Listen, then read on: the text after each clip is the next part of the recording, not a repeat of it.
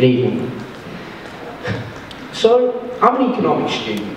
It's one of the subjects that I'm going to be taking from my GCSEs at the end of this year. It's one of the subjects that I enjoy, it's probably the subject that I'm best at. In fact, it's a subject that I love. Specifically, I love to argue against the principles of free market capitalism, which is, safe to say, a fairly strange enjoyment pastime for a year 11.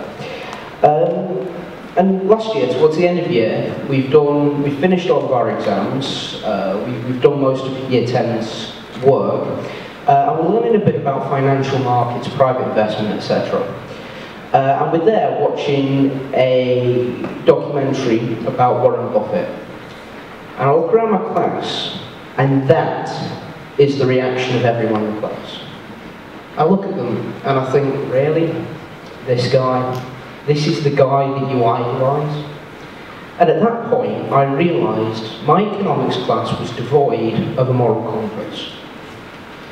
Now, I'm seeing a lot of people here, and they're looking at me going, what have you got against Warren Buffett?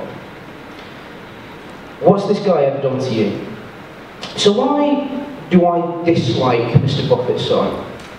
Or why does anyone dislike anyone else? Because he does things of which I disapprove. Now, the reason why I'm picking on Mr. Buffett so much is because he's an investor that I'm hoping quite a few people will know about, or at least have heard of. But my point stands true for everyone that's ever privately invested their money. For me, at its heart, investment is about making money from the fruit of everyone else's labour. If you think about the principle of investment, it doesn't really contribute anything tangible of benefit to anyone else's life. All it really is just moving money around, charging people extra money for giving them money. And private investors really contribute very little of benefit to society. If you look at the way that the financial system works, you look at the economy as a whole, bankers are the equivalent of fiscal parasites, sucking off the profits that are made by the average person. We all want to, okay, I'll give you an example. We all want to save for our eventual retirement, if millennials will be so lucky. But older people in the room may be looking to save for a retirement fund. Now, say you have £200 of your earnings right now. In 60 years' time, if you keep those £200 in raw cash, that will have £200 purchasing power. It will be worth the equivalent of £200 in 60 years. The only problem is, I'm sure everyone's aware, that prices gradually inflate over a period of time. In the UK, in the third quarter of this year, the inflation rate was 2.7%. So if, assuming the inflation rate stays the same, which it roughly will because the government maintains a policy of trying to get it to as close as 3%, then in 60 years' time, those £200 should be worth roughly £900. The inflation rate will mean that in 60 years' time, £200 will have the purchasing power of £930. £200 in today's money will have the purchasing power of £900. The only problem is, as I said before, if you keep those £200 in raw cash, they're still only worth £200 in the future. You've then lost out on about £700. If you were to invest it in a normal individual savings account, Cash ISA, Barclays UK, you'd come out with about £310, which is still a £600 loss. The only outcome that could possibly mean that you have enough to survive when you retired is if you invest. So I think I've made it fairly clear that I'm more than willing to forgive people for investing their money. We are, after all, forced to do so because of the way the economy works. But what I can't abide by is the fact that the most profitable companies, companies that people invest in most, have less than moral business practices. So if you're someone like me, who has strong principles about investment, strong principles about the way the economy works, slightly leftist leanings when it comes to principles about workers' rights, etc., how do you reconcile those beliefs with your private investments, the investments that you are forced to take part in because of the way the economy is structured? Well, first I'd like to tell you a story. It's a story of greed, bad suits, and subprime mortgage candidates. So I'm sure we've all heard of the subprime mortgage crisis of 2007. I'm telling you, the only people worse at naming things, the only people worse than historians at naming things are economists. So many of you will know of the subprime mortgage crisis and everything that happened after it. But I'm willing to put my life savings on a few people struggling to know exactly what happened and how. So in the early 2000s, the US real estate economy, specifically, or in most cases the entire world's housing market, was on the up. Prices were gradually increasing, and so along with an increase in interest rates globally, the economy looked to be favouring investments in real estate, and banks recognised this. So, along with this coincided with a steady drop in the price of the profits of US Treasury bonds. After Clinton left the office and Bush came in, slowly profits from the US government declined, which meant that banks around the world started to shift away from investing in US government bonds and investing in US real estate bonds. So these were incredibly profitable, and so the banks started investing in them, and invested more and more and more, and as they invested more and more and more in the US housing economy, it became more profitable. But then the banks started to get greedy. They started lending to what are called subprime mortgage candidates. These are people that cannot afford a mortgage.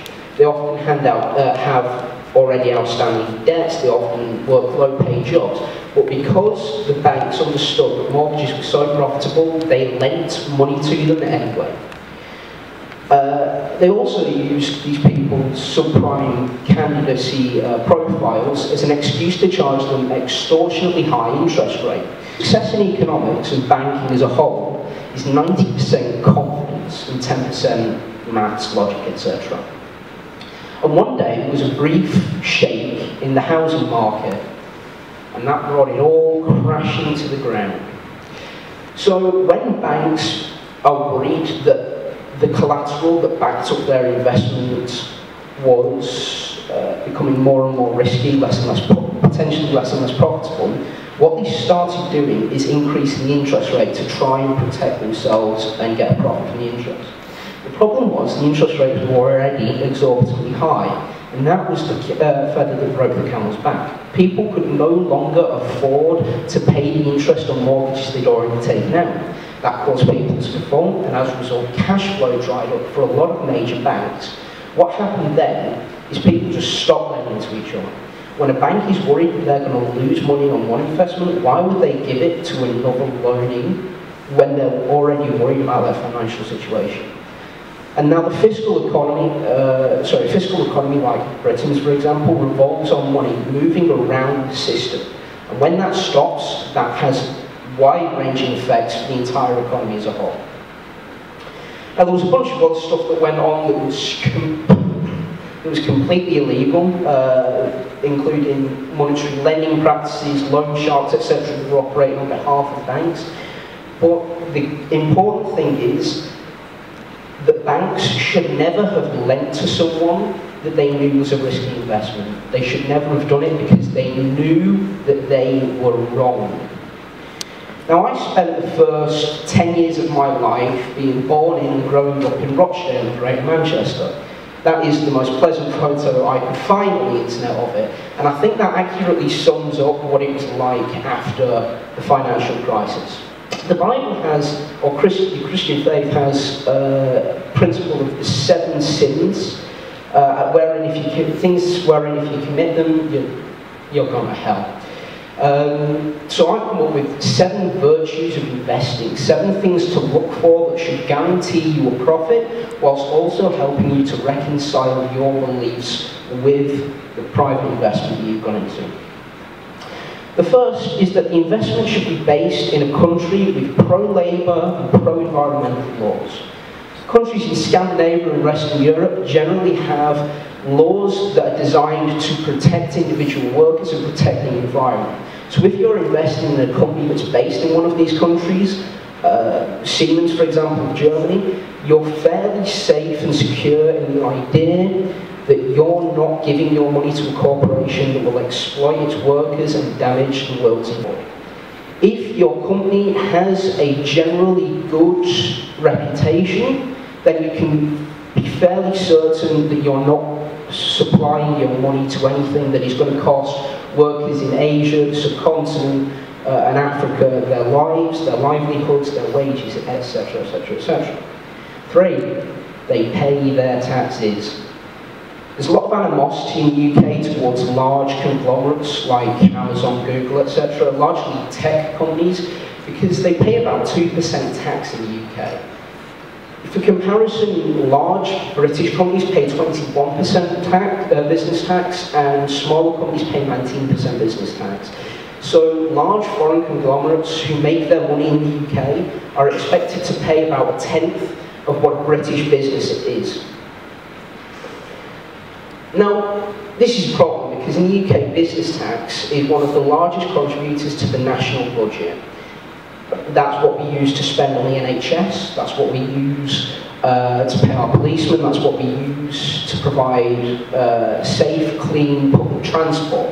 So when a business leverages its its power against a country to avoid paying tax or to pay as little tax as is fiscally possible or legally possible in most cases, then it deprives the people in that country of access to an education, of access to good, high-quality medical care, of access to safe and secure transportation, of police protection and military protection. Number 4, the investment does not rely on a demerit good. Hands up, who knows what a demerit good is? Exactly. A demerit good is a product that is inherently bad for the consumer, for the provider, or for society as a whole. Things like alcohol, drugs, tobacco, etc. So this one's fairly self-explanatory. You should probably avoid giving your money to a tobacco company that you know is going to go away and sell cigarettes to someone who will get lung cancer, who will cost their health service provider, whether that be an insurer or a national government, thousands to insure. It's just generally a good idea to stay away from companies whose name, who have tobacco as an integral part of their name. Number 5, investment is not politically driven. Investments that you make to support a political party, or because they support your views, or because they are politically involved, are generally bad ideas.